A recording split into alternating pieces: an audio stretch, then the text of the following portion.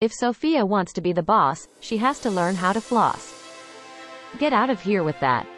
We're about to learn how to floss with a string that you use and toss. Flossing is an important deed, so give this child a like. He needs to pick up the speed. Should a princess floss with a string that's made of gold? No, just use normal dental floss that's fresh, not old. It's another rebel flosser. They never do what they're told. Sophia is the flyest flosser around. How did this tooth get a crown? Let's learn how to floss. Shout it loud. Grab a string and move it between your teeth like a celebrity shimmies through a crowd.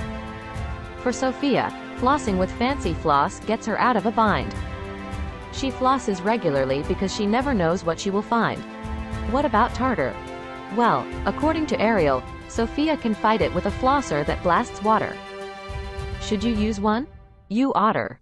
If you don't, the tooth fairy won't give you a quarter. If you like this guide, be fair. Then, like, share, subscribe, and floss like you care.